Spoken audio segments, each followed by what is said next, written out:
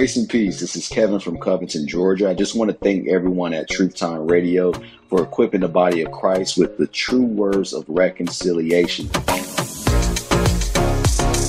I listen to you guys every day at work. There's not one day that goes by that I don't. So grace and peace, and I love you all. This is Truth Time Radio.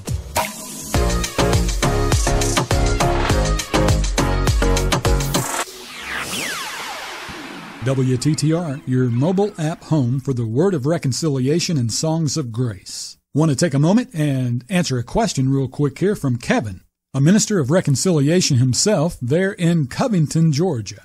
A former Seventh-day Adventist with an outstanding testimony. We may have an opportunity to speak with Kevin here on WTTR in the future. So Kevin writes, "Good afternoon to everyone at Truth Time. I would like to ask a question about Romans 16:26. This verse was brought forth recently in my discussion with a Hebrew Israelite. He proposes that salvation is only for Israel, and that Paul's mystery was not really a mystery, but it was actually according to prophecy. Now, of course, I know better than that, but I'll be honest to say I really don't know how to reconcile the Apostle Paul saying, by the scriptures of the prophets. I understand that Paul would often reason with the Jews out of the scriptures while visiting their synagogues. However, my question is, what does Paul mean by the scriptures of the prophets when referring to the mystery being made manifest? I would love to know your thoughts on this." Good question. Let's take a look at this. We'll pick up in verse 25. Romans chapter 16, verse 25. "Now to him that is of power to establish you according to my gospel and the preaching of Jesus Christ according to the revelation of the mystery, which was kept secret since the world began, but now is made manifest, and by the scriptures of the prophets, according to the commandment of the everlasting God, made known to all nations for the obedience of faith."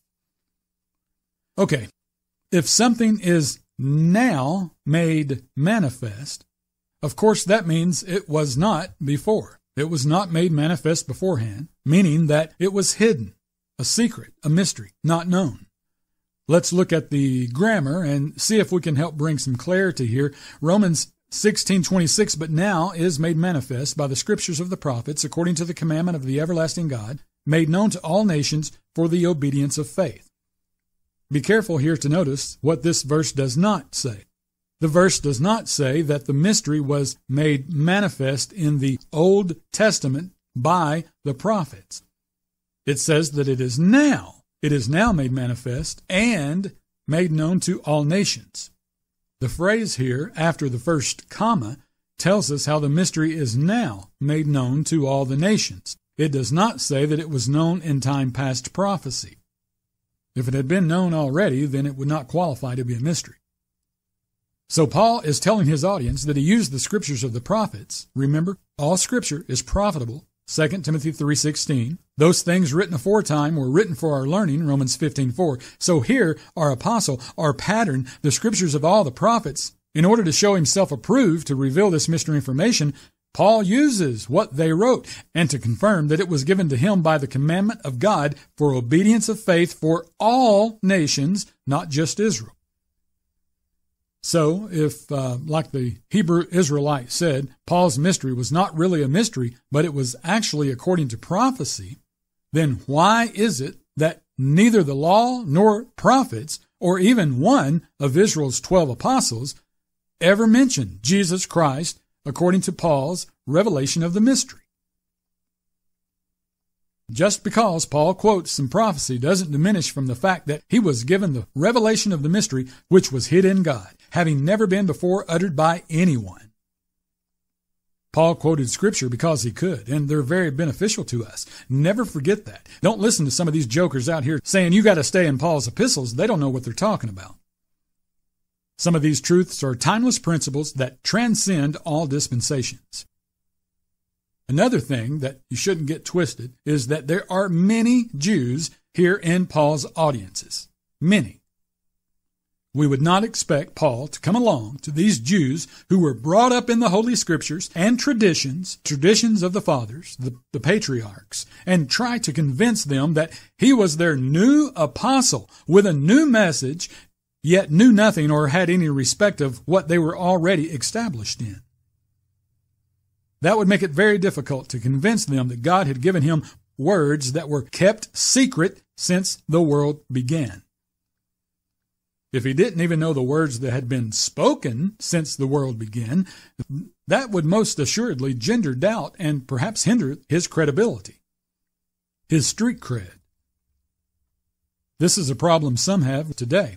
Many know very little about anything outside of Paul's epistles, and frankly, some don't know much about that. But oh boy, they're a teacher now, out here trying to teach grace and know very little about the law. Only a cursory knowledge of Paul's grace message and know even less about what the prophets wrote. You're doing yourself and those who follow your teaching a great disservice. Paul's gospel is both to the Jew and Gentile alike, and in 1 Corinthians 9:20 he said this, to the Jews I become as a Jew.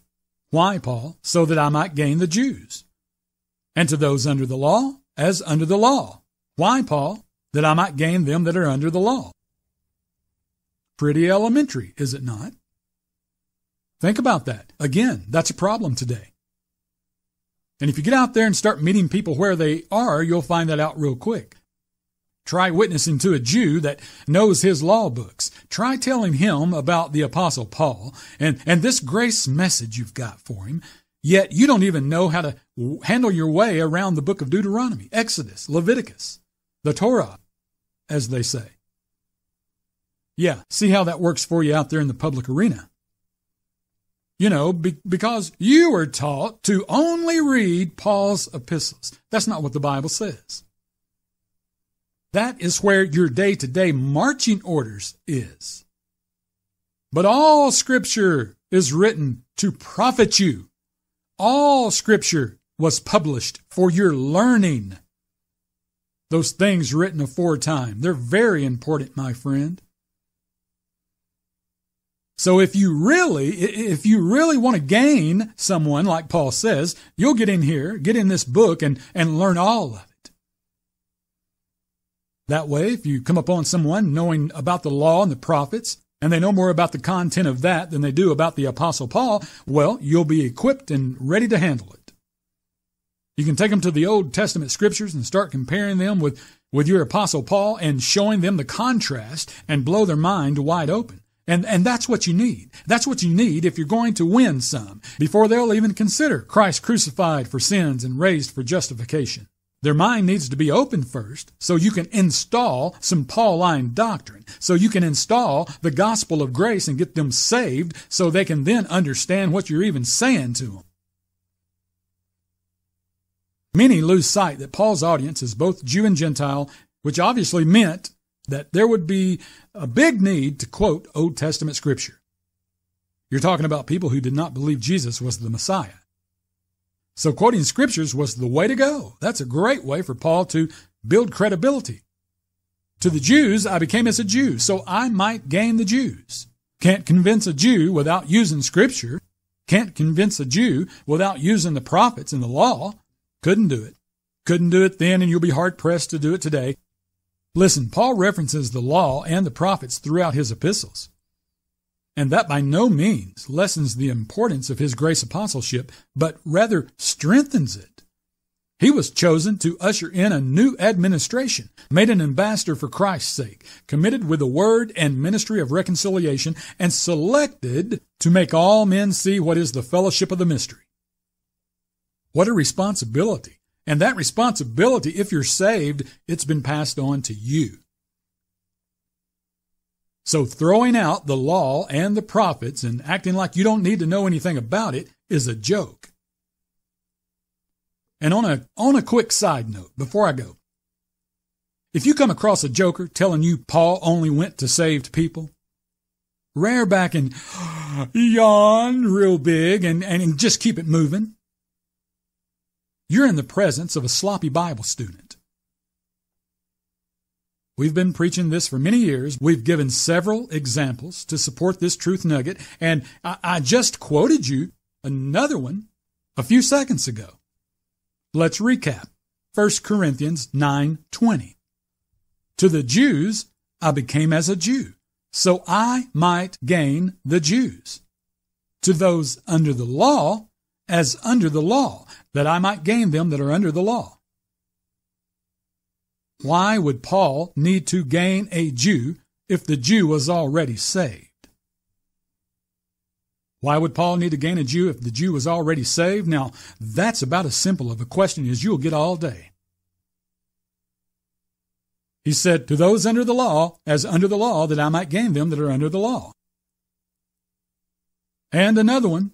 You need to go search some of these out for yourself, but here's another one for you. We recently brought it out in our Roman study. The old man Paul was addressing back there, he wasn't saved either. He's gendering up wrath. Give me a break. And here's another one. Some want to try and sell you. When Paul says, be ye reconciled to God in 2 Corinthians 5:20, hey Gomer, that's not a message for saved people. Saved people have no need to be reconciled to God. His ministry was not just for saved people. Those assemblies had saved and unsaved people in the congregation just like they do today.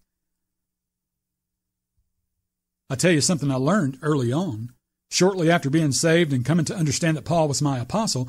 When someone says something, no matter how good it sounds, say this, book, chapter, verse. Just 3 words, book, chapter, verse. Be a critical thinker. Be like the Berean. Some of you hear something the preacher said and it sounds good to you, and you go around Polly want a cracker repeating it. Never checked him out, never examined it for yourself. When all you had to do is say book, chapter, verse. Could have saved you a lot of embarrassment. The Paul only wrote to and about saved people is just not true. But Trey, you don't understand. There's a bunch of preachers who say that. Yeah, and truth doesn't hinge on numbers, does it? If numbers are the measuring stick we use to find truth, then let's all go be Catholics.